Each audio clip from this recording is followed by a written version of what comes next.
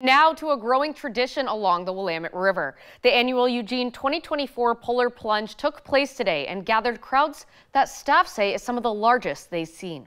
KEZI 9 News reporter Noah Chavez went to the plunge to speak with the participants who braved the frigid water.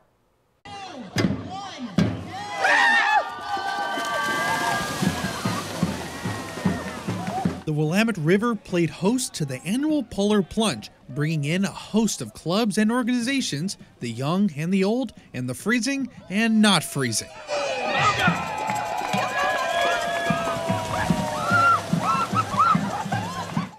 I thought this event was great. We had over 400 people sign up and participate. Of those, 100 people ran in our timed 5K. So the community support has been amazing this year. Although the plunge is the highlight of the event, there was also a 5K run and costume contest. The funds raised will directly go to Special Olympics Oregon and help the athletes. Toasty. Good fun. Yeah, it was good fun. It was fun. It was cold, but bit fun. Chilly, Worth chilly. it. Spend a Saturday. Oh yeah, Keep it coming. Absolutely. Yeah. No, we're excited to be back next year too.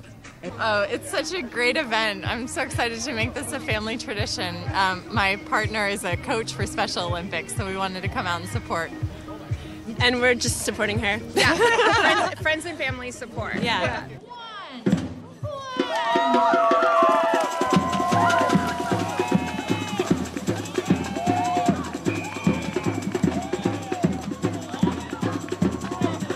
Once all 20 groups of plungers took their dip in the Willamette, it was a mad rush to get in dry clothes. Unfortunately, not if you were being interviewed. Oh, that's terrible. Oh my God. I'm freezing.